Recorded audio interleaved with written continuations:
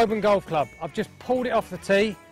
I'm in the trees. I can take the easy option out. I can just chip it out to the middle of the fairway and have a longer third shot. That's not what we're going to do. Take the club required to hit the ball low and accurately through the trees. You've got a tight gap. Picture it. First thing I'm going to do, I want to grip down the shaft a little bit. Extra help for accuracy. I'm going to move the ball slightly further back in my stance.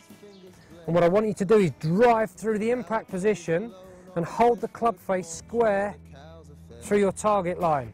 So therefore the ball should go through the trees, providing you've struck it nicely.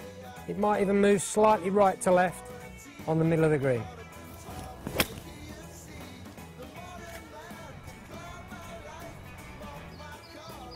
Just like that.